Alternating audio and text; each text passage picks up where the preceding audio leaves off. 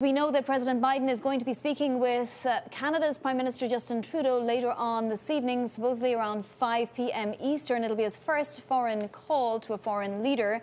To set the stage now, let's bring in former Ambassador Bruce Heyman, former U.S. Ambassador to Canada, I should say. Bruce, I imagine it will be a very friendly call. The two leaders know each other very well from before. What will be the primary substantive subject of the call? Well, I think it's connecting once again. They connected. It was the first call after being elected. First international trip before leaving office as vice president was in Ottawa. So the substantive nature of this conversation is finding paths where we can work together and reaffirming the importance of the Canada-U.S. relationship, which was under attack left, right, and center by Donald Trump. And so that is not just on a bilateral basis, but also on a multilateral basis as well. Bruce, as you know, the Keystone will likely come up in this call. If it doesn't, one of Canada's premiers, Alberta Premier Jason Kenney, will have thoughts about that, and trade sanctions have been raised. You were ambassador under Barack Obama. You know very well this new White House administration's stance on this pipeline. It's been negative for a long time. You've probably had these conversations. What else can be said about it? America will not be supportive. Canada really wants it. How do we repair that indifference? So first of all, I understand the frustration. I experienced it directly.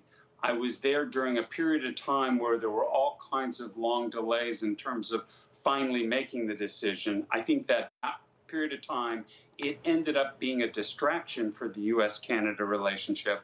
And once we made the decision, things opened up to allow us to have an incredible working relationship with Prime Minister Trudeau going forward. Don't get me wrong, Prime Minister Trudeau really wants this and wanted it. But he also recognizes that everybody should recognize this has been well telegraphed, well analyzed, that this was coming. The then vice president was running for office. He made it clear a year ago that this is what he was going to do.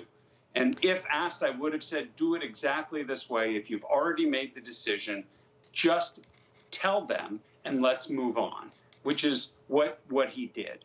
I will tell you this, it was very unfortunate that the premier used the language that he did, which was extreme and disappointing, but I do believe he said it under a period of frustration.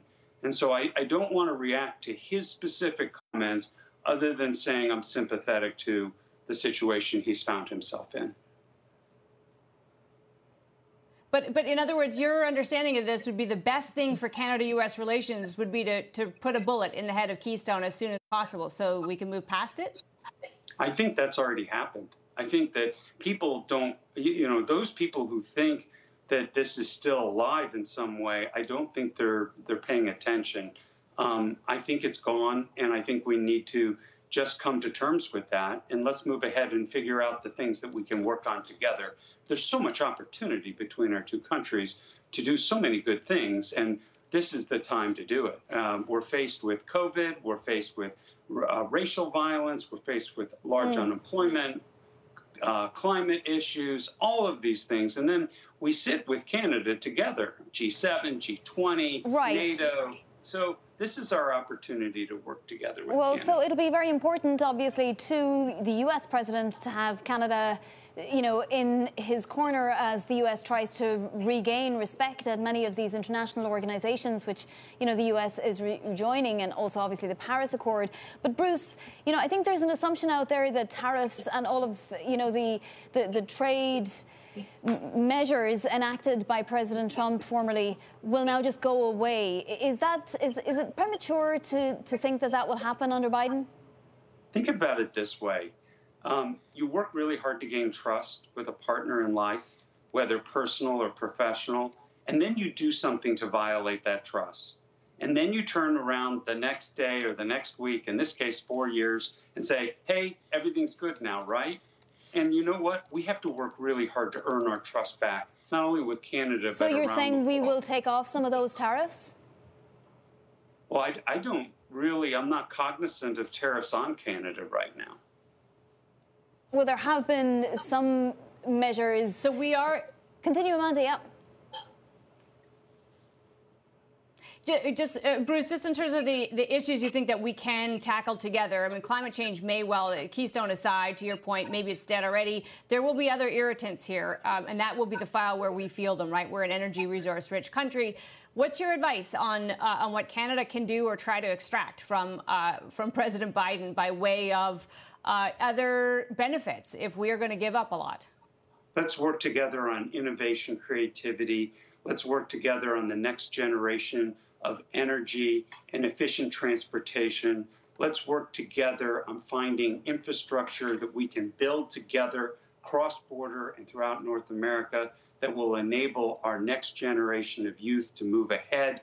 And then let's work together on finding ways that we can operate on the world stage together to solve some of the larger world problems. First and foremost has to be COVID, and we've got to start tackling this COVID problem. Used to be 400,000 people crossed our shared border on a given day. And so, now with essential travel only happening and non-essential travel closed, this is hurting our shared economy, restaurants, hotels, all of these things. Can't get that going till we get the virus behind us. And that's the work, I think, that Joe Biden and Justin Trudeau, President and Prime Minister, need to talk about right at the top.